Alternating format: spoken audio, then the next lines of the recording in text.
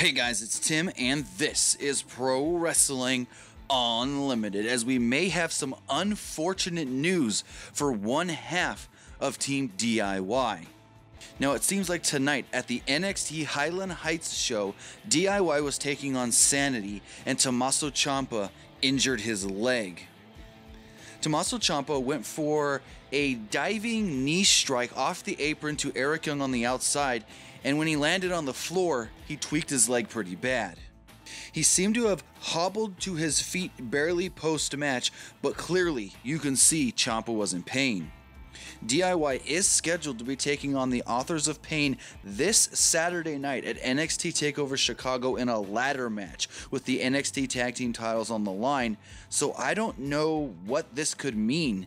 Right now we don't have any confirmed information on the injury. I have seen a slight video, as you can see here,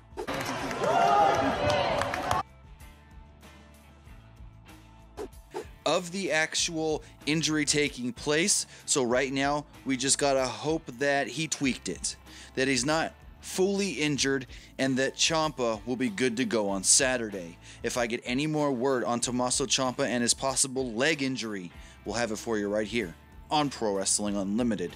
But that's gonna do it for this edition. Remember to comment below, like and share this video, like us on Facebook, Instagram, and Twitter, and subscribe here on YouTube.